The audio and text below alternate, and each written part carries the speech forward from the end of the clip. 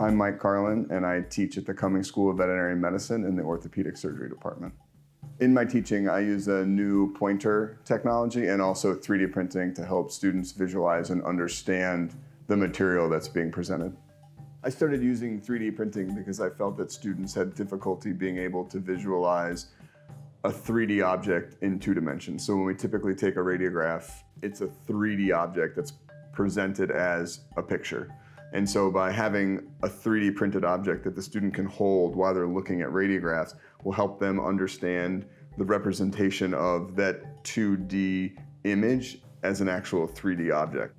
And here's an example of a right femur that had a chronic fracture of the neck of the femur and has an abnormal shape to the ball of the femur that should go into the acetabulum.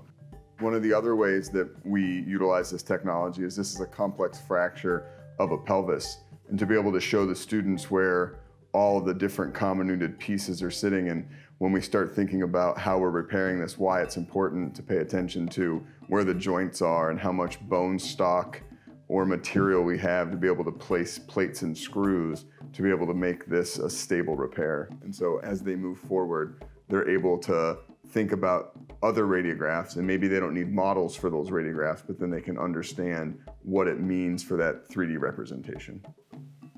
I've also started to utilize a new type of pointer that allows the image to be able to be recorded in the video capture software that students use to review the lecture. So that as I'm able to point to an abnormality, like on this skull where there's a tumor growing, this yellow dot is actually recorded and played back as students review lecture. I'm also able to highlight or magnify the area, and I find it really useful for the students to be able to see accurately what I was pointing at and trying to discuss during the lecture, which is often difficult with normal laser pointers.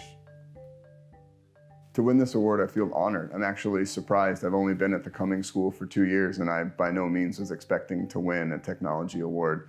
I was just trying to improve the way I could explain things to students so that they could grasp it in a better way, and ended up being recognized for a technology award. So I'm shocked and really excited.